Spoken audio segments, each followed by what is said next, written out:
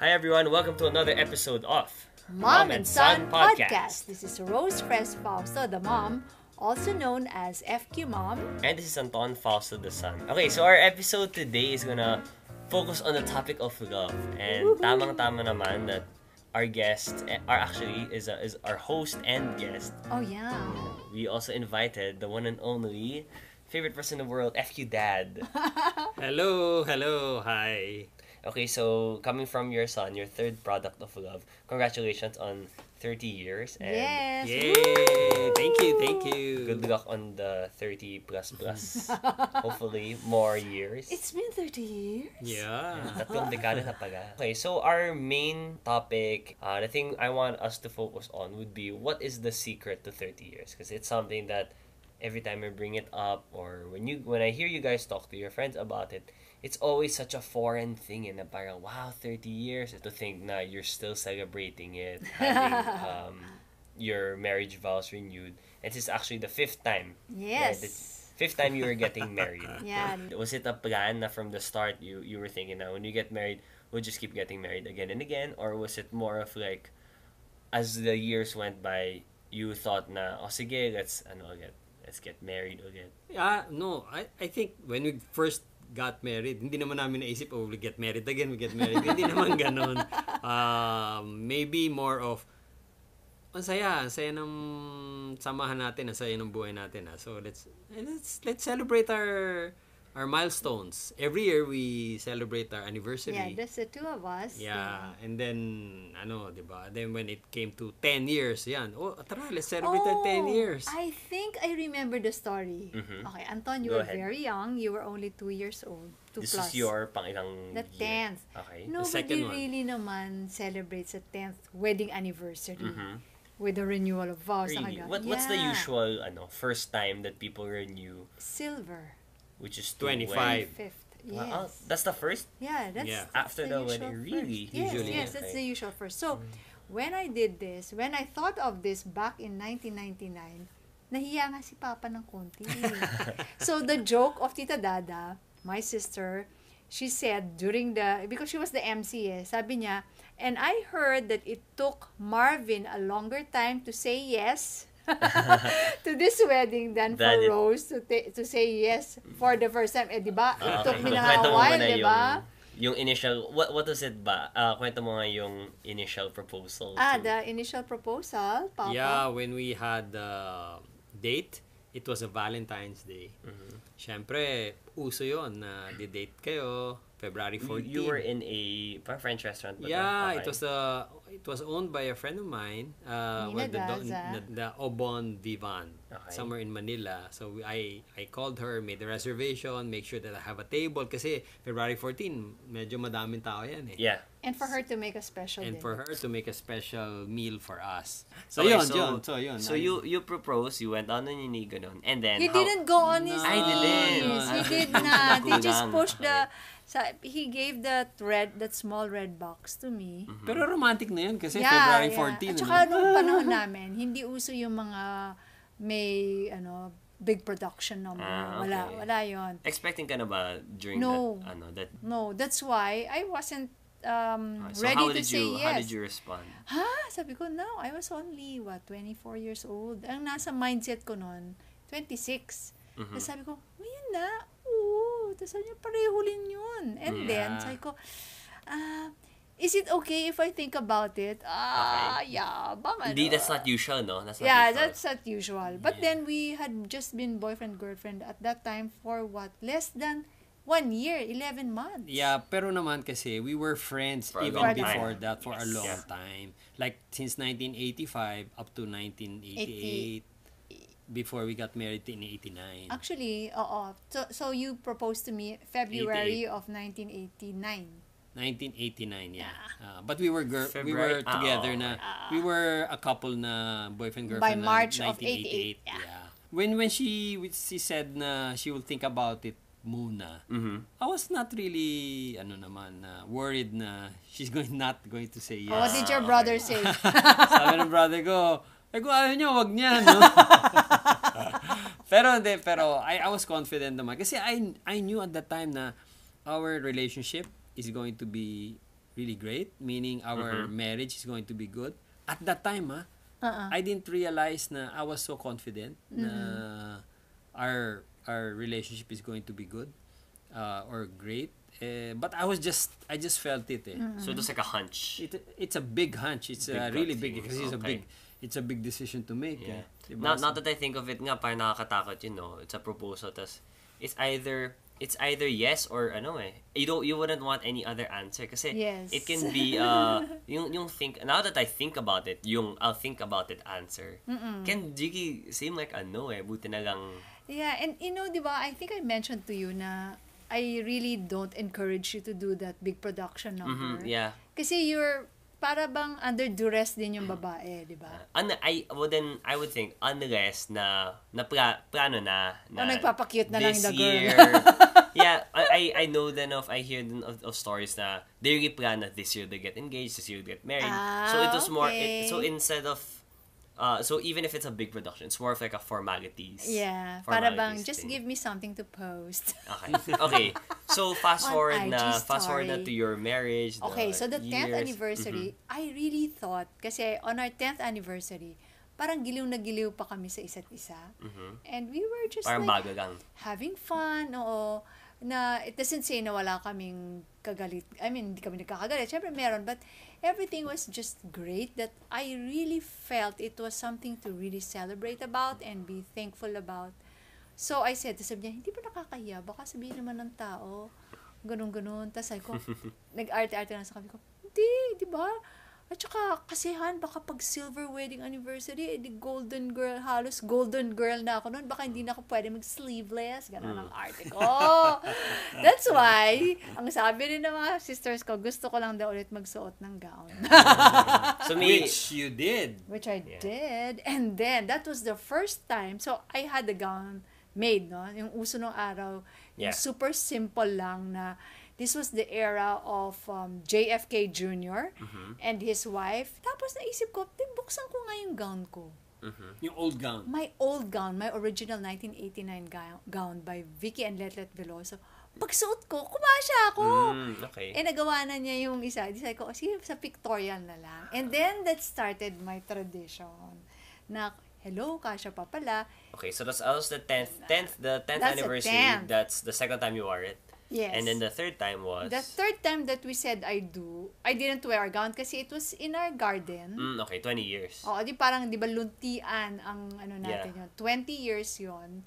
That one naman, we were not supposed to say I do na, di ba? We were just supposed to go on a tour, just the two of us.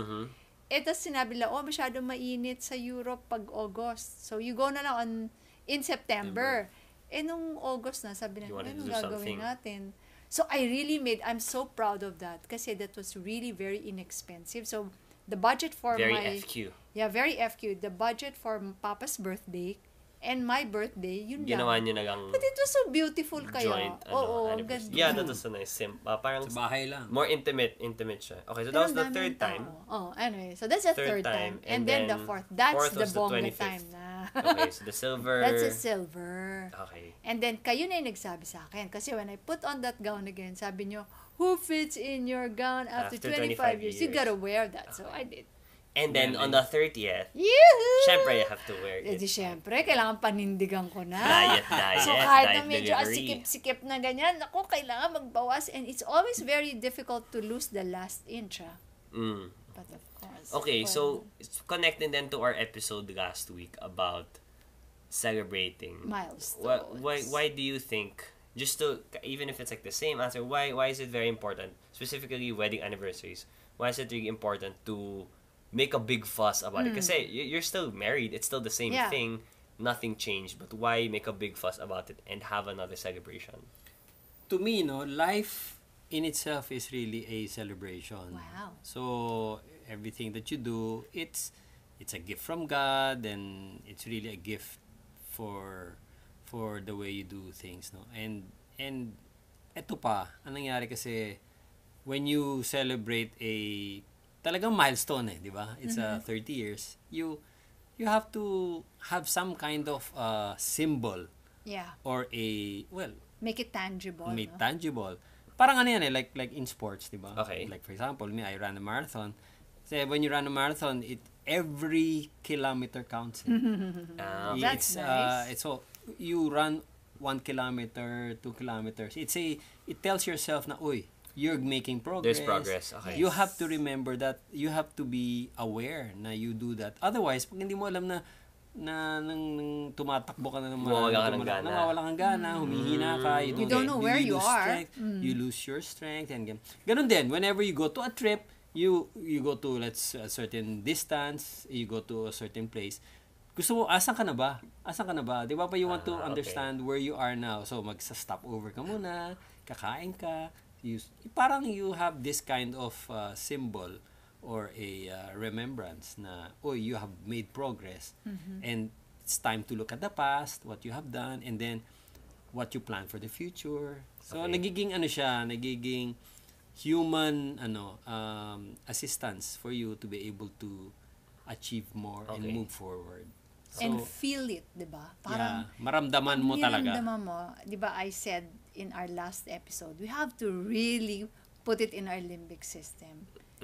So parang dapat ramdam ng pagkatao mo yun. Make it something concrete yes, and make it concrete. Tangible. Tapos it's a celebration. Yeah, and what's important there, you should spend naman within your means. Of course. Okay, yeah. That goes without saying. Goes without saying, pagka-FQ natin. So, kailangan yun. Siyempre, you celebrate within your means. A big meaningful celebration doesn't need big money. Yeah. Yes. Yeah. Dapat lang talaga, you eat, you celebrate, you say things, spend time. You wear something nice, you eat your favorite food, ganun, parang, and then you invite some friends, your family. In fact, diba, it really depends kung ano yung trip ng couple. Kasi, siguro, not everybody is like us. Especially, I'm really very thankful na ikaw, you're game as a groom.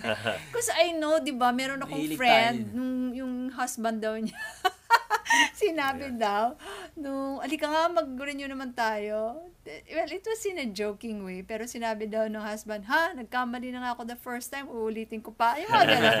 Buti na hindi ka ganun. So anyway, kung hindi nyo naman trip yung ganyan na it's a pageantry or whatever, do something pa rin. In your own way. In your own way. Yeah. What really matters to you. Di ba? Kahit kayo lang, mga anak nyo, whatever. And it's a good way then to look back on. When like now, if you look back on your 10th anniversary, 25th anniversary, you can say that this regular celebration of your wedding, of your anniversary, the number of years, it played a huge role in the quote-unquote success of the relationship.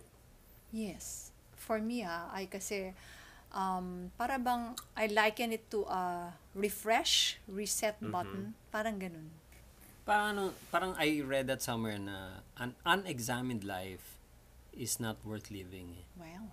Parang medyo malalim siya na sinasabi nila. Kasi pagka hindi mo naman, if you don't know what you have done, parang it's not, who's going to remember or how are you going to see any meaning in it? So, when you look at yourself, when you look at what you have done, then it adds more meaning to it and more life to it. Alam mo, naalala ko, I don't know if you even remember this, on our silver wedding anniversary, kasi di ba yun yung pinaka-big wedding talaga natin, no? You said something that really struck a chord. Please remind me kasi baka di ko na Oo nga But I wrote about this kasi kaya I remember it. Sabi mo, when you were telling me stories about, meron kayong sharing in your group, and I think you shared the 2 happiest moments in your life. You know what you shared? This was 5 years ago. First is your winning that championship yata, dance championship in Australia, dance. And the second one that you said was our silver wedding. Yeah, I remember this. Tapos sabi mo kasi para bang you appreciated our family even more. Di ba ang bongga? Alam mo, medyo na It's something din kasi naman it's something I grew up, when you grow up with something and you see it all the time, you kind of think na it's normal lang. Siyempre, we have people around us na the parents are separated or they don't make such a big deal about it. They're not affectionate. They don't say I love you all the time. I grew up thinking na a normal, quote-unquote, normal family na together is a norm na parang dapat kailangan lang. Ganun naman talaga dapat. That's how I think family should function. But looking around, it's actually a luxury na pala. Yeah. Na I still think it should be the norm. It's a basic need dapat for Especially families for to growing children. yeah, for growing children. I know it would play a huge role in the three of us in our childhood and even up to now na we're all together. Even if not always under one roof na and palagi nasa labas kami. One thing I learned kasi, 30 years, if you really put attention to it, you put focus into it, it grows eh. Yes. Like for example, when you plant a tree, di ba? Or may halaman ka dyan, pagdidiligan mo, then it will grow. You put attention in it, and then it will grow. Kung di mo pansinin, it's not gonna grow, di ba? Maraming weeds. Mamamatay yun eh. So, Yeah. you just put attention to it, you put a little bit more time and effort. Okay. And of course, a marriage is really a lot of commitment And a lot of hard things. work. Yeah. Which Yeah, leads me to my Yeah. would you say it's a lot of hard? Leads you to my next question. How do you do it? I think about it now then na 30 years ang tagal. I mean, it's not just 30 years, 30 plus years of you know. Paano kayo di nagsasawa? Is it something that's still new to you kasi Kasi that's 5 most years of your married life pa lang na eh. kami. Kasi kaka-renew lang no ano. So ngayon actually reset na naman. how does it work? Alam mo kasi, you really have to be creative eh. Meaning, at the start talaga, you really have to make a decision. When you enter into a marriage, you decide. It's not just a feeling Yeah. or a work Feeling of heart. fluctuates. Parang stock market lang yan. Mahirap yan eh. Papalit-palit yung pakiramdam mo eh. You can't let the emotions be the Basis parang, of love. And your Cannot be. decisions and how you deal with each other. So you Although really have... feelings help spice it up. That's right. And okay. so, yung decision na yun, sa men, at least for the men out there, yun yung the one that holds you eh. Ang pagka dinesisyon ng lalaki, dapat panindigan mo yun. Okay. So, everything that I do, it has to be for the betterment or para sa ikagaganda ng marriage namin. Okay. So, in anything that I face or any struggles that I encounter or decisions that I have to make, ano ba yung decision na yun that will make my wife happy? Yoo-hoo! Ano ba yung So you decision na really yun? buy into and believe the happy Yung how- tinanong happy mo wife, na- happy life. Yes, happy wife, happy life. Yung tinanong mo na hard work, to that extent, meron kang trabaho na you sacrifice eh. Like for example, you don't do things naman that you like every time eh. Di ba? Minsan, ayaw mo rin, nahahassle ka eh. But, Okay. syempre, Example, joke lang. But you You have to really step have to out. spend time with your wife eh. Yeah. We go out on a date, ganyan. 'Di ba? Every Friday. Tapos we spend time together. You listen to her kahit na pagod ka na. Minsan naantok ka na pero syempre dapat pakinggan mo. May mga ganon ba? So kasi pagod ka na eh. Or you just came from work or traffic. But there are times na really you have to be with your wife and listen to her and give her attention. Talagang tatrabahuhin mo 'yon. Otherwise, ba't hindi ka nakikinig? Ba't tinutulugan mo ako? Gano'n, di ba? Parang, Yeah. yun eh. It's not healthy pa gano'n. So, you really have to work on it. Alam mo Okay, yung sige, the wife side naman. Alam mo yung pagka you ask, is it really hard work? Parang ang naisip kong analogy is your professional work. Di ba they say nga na find something that you really love to do and you will never have to work a day. single day. Parang something like that. Di ba? If you love the person and you really are working hard, quote-unquote, on your relationship, it's not painful at all. It doesn't mean na masyadong chill, na walang effort. Yes, there's effort, but ang sarap pa rin the effort. Di ba? Pagka yung work mo na gusto mong ginagawa mo, parang kung minsan nga, kahit alam mo, ito, hihirapan ko to, pinaghihirapan ko to, pagpupuyatan ko to, pero pag natapos, nakita mo yung outcome, sarap, di ba? Ang sarap ng balik noon Like for example, you make an investment. May return yun di ba? Ito, ang lakas ng balik noon yung return sa'yo. It's not just monetary, no? Well, monetary, okay na rin kasi we put together our funds and we were making it grow. Monetarily, malakas din yung return. Much more than the stock market. Asset allocation is always part of our anniversary. Yeah. Our annual. Okay. Not only that, no? Kasi I'm talking about returns of a happy life, Yeah. a happy family, great children, and lovable children that we feel so blessed and so gifted. So, yun nga, yun yung bumabalik sa amin. And, ang hirap kaya nung magkaaway kayo. Ang hirap kaya nung marriage na is not working. Yeah. It's so hard to live a life like that. Yes. And then, imagine that, kayo na nga lang dalawa magkasama sa mundo, tapos mag-aaway pa kayo. So, that is so hard. So, you work on it, and then you end up, or buti na nga lang that we always talk, your mama and I, and we share a lot of things, and we enjoy each other, and enjoy each other's company. And that's really a big plus. Yeah, marriage, the importance of a great marriage talaga. It can be seen, it really goes through the other aspects of life. It's so much easier to raise great kids. It's so much easier to do well in your job. It's so much easier to be a great sister, brother, friend, lahat na. Kasi, okay yung home base mo. Yung, the one you have every day, pagising mo, pagtulog mo doon. It affects, it just makes life, you can say na it just makes life better. Yes, easier. In a great marriage, they say that your happiness is doubled and your sorrow is sadness cut also. Okay. into two. Akala ko your diba? sadness is doubled and Kasi, things. kasi you're able to share it with yeah. someone. So, nakakat in half. Ako, I had a lot of challenges in my work. Pero pag umuwi ako na I share it with your mama, nababawasan gumagaan. So I can face another day. Okay. Diba? I had a very challenging work when managing money during financial crisis or during the bear markets. Yeah. Ganyan. Siyempre, naapektuhan din ako ng markets and the returns of our clients. Pero when I talk to your mama and then natutulungan naman niya ako to analyze it and to understand what I'm going through. So, nababawasan, gumagaan. Okay, sige. Next naman. If you can go into a time machine and look at the Marvin and Rose who were friends back in Far East Bank, could you say that you guys are different from the couple that started 30 years ago? Not as different, but much improved. Marami pa kaming nagkakainisan, nagkakatampuhan, gano'n. So, but we've grown to understand each other. It's easier now to communicate. Kasi And gets you na Gets you na isa.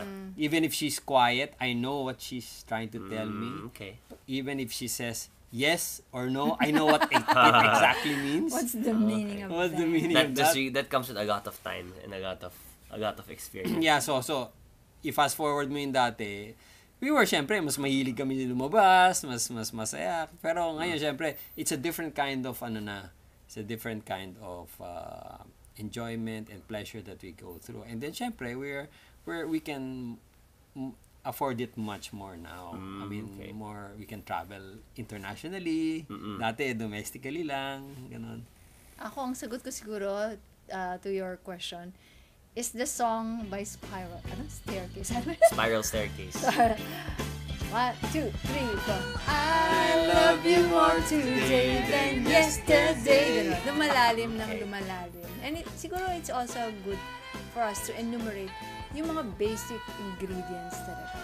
First of all, pareho kasi siguro kami, we have shared values. We both know na God is blessing us with this. Para bang we also owe it to Him na we do not say na, kami lang to, ang galing namin. Hindi Parang meron talagang supernatural. Kasi, ang human being, very di ba? Masyado tayong flawed.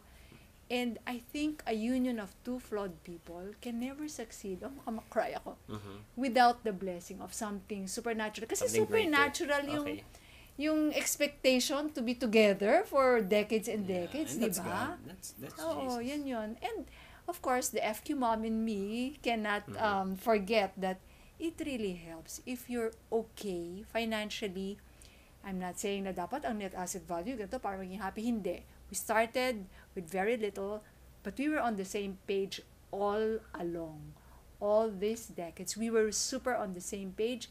Hindi kami yung what is yours, what is yung mga ganyan. Saving and investing every month. Diba? Oh, yeah. Ever since we got married, every month yan. No let So, up. walang less. Up to the last centavo minsan si mama. Grabe. Ngayon, hindi na Ilocana talaga. masyado. Ilocana. Or same pa rin. Alam mo, hindi na masyado. And that's one of Nag-chill the out things na that's something to look forward to. Kasi once you've accumulated naman something comfortable for you na, hindi ka na kailangan masyadong Gumamit ng effort to the Oo, last centavo. medyo last peso na lang. If you do it kasi monthly, it becomes a habit eh. So magaan na, sanay it's na. automatic Oo, na. tapos since sinaya na rin namin yung sarili namin, with just spending this as compared to what comes in, sanay ka na dyan eh, hindi mo na rin isasagad yan eh. Okay. So hopefully may maiwan sa inyo. Yes. Okay, last part na. Okay. Quick game. Oh my Okay, God, it's gonna fast be my talk ba own. ito? Yeah, it's my channeling my inner Tito Boy. So Boy, fast talk pero couple version. I'm gonna ask a question. Example, what is Papa's blank blank blank? Okay, And then I'm scared. Di ako I'm Sa'yo, gonna say tatanungin mo. 3, 2, 1, then sabay kayo magsasagot. alright. Tas sabay. Yeah. Okay, what is Mama's favorite comfort food? Okay, 3, 2, 1. Sashimi, salmon. Dahil, Hindi, pero tama lang. at least yung sash. Okay. Salmon sashimi na sabihin ko. Dapat ang susulat, ano ba? Yeah. No, pero syempre, kasi, podcast. podcast. And, okay. Sige. Natawa ako na na. Okay. What is Papa's favorite pastime? 3, 2, 1. Watching movies. Okay, watching movie. Tama. Okay. Who is Mama's foreign celebrity crush? Yung pinaka number one. Sino? 3, 2, 1. Hugh Hugh Jackman. Were you gonna say something else ba? Yeah, siya yun. Okay, Hindi Hugh ko na Jackman. maalala masyado. Okay, for both of you, if you haven't been there by now, what would be your dream destination? Oh my God. Ano? Ang dami eh. Wala eh, Pwede no? mag-enumerate. Just give one at the top of your head. Di naman kailangan na same. Okay. Okay. Pwedeng pupuntahan na lang pero hindi talaga siya favorite destination. Dream destination mo kasi is a place that you haven't been to yet. Yeah, yung gano'n na lang. Okay. Okay. May ka na sagot. 3, Meron ka 2, 1. Holy Land. Alam mo, Land. I was gonna say Land the din naman. Iceland. Iceland. Okay, ice and hood. At least Para now makita may yung what's that thing? Aurora. Yeah. yung Northern Lights. Yeah. Okay, at least meron na kayong 2 additional bucket list items. Yeah. Okay, and then the last one. What is your theme song? 3, 2, 1. I Together love forever. you. Together forever and ever to part. Ano is that? That one also kasi. Marami naman yung theme songs nyo eh. Yeah, actually, those two are Love You More Today kasi we really like the meaning. Tapos, yung ano? Yung Together forever. Together Forever kasi that was our era. Pinaka last 2 things na. One at a time. Mama muna, what would be your message if you could talk to 24-year-old Rose? What is your message to your past self? Sasabihin ko na you are in for a great ride with this marriage. At yung nag-arte-arte ka pa ng 5 days before you said yes. Pero, I'm not gonna, siguro parang ayoko rin sabihin sa kanya to change it. Kasi, Yes mo na kagad. Oo, kasi baka nag-add yun sa mga kasarapan. It was part eh. of it naman. Yeah. Okay, Papa. Sa akin, sabihin ko sa kanya, alam mo, don't be scared. Kasi, syempre, when you get married, you're thinking of responsibilities, ganyan. Alam mo, this ride is really going to be great. Ang saya ng relationship ng dalawa. Kaya, that feeling of confidence that you have, para bang positive and optimistic view mo during that time. I was very optimistic. Totoo yan, tama yan. Hindi lang siya Okay, and then last one naman. Ma, what would be your message to 30 years? How old will you be then by then? Oh my God. 80. Plus 30. To 88, ikaw pa. To 88-year-old Marvin. Mama muna. You've done well, girl. Yan ang sasabihin ko. So, are you still wearing that wedding gown? Baka biglang In na your kulubot self. alter. Yeah. Siguro dapat magsulat na ako ng something about marriage talaga. Focused on that. Yes. Okay. Papa. Simple message yun naman kayo. Marvin, congratulations. You've done well. You've done a good life. You had a good life. And be thankful for everything that you've done. Okay.